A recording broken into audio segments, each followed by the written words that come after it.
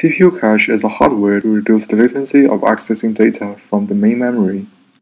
It's very important in modern computers and has dramatic impact on CPU execution time. CPU cache is much smaller than memory and is much faster than memory. If CPU needs to fetch some data and finds out the data has been cached, from the CPU's perspective, it no longer needs to wait for the memory and gets its job done almost immediately. Therefore, after accessing a block from the memory, it places the block in certain parts of the cache.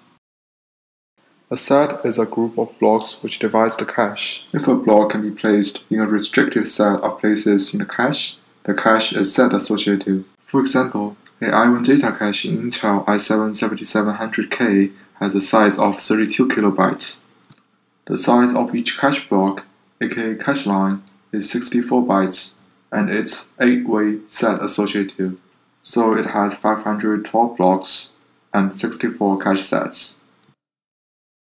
For any memory blocks, it can be placed in 8 possible cache lines in a certain cache set.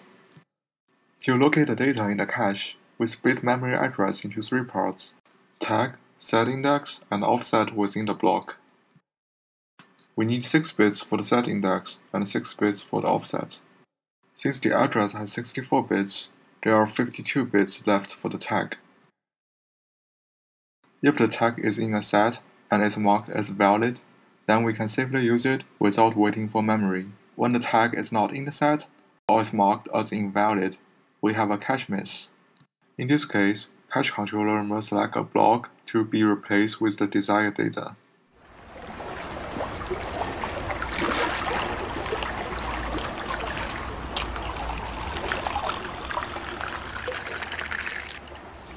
Hopefully, it gives you a better understanding of how cache works. Thank you for watching.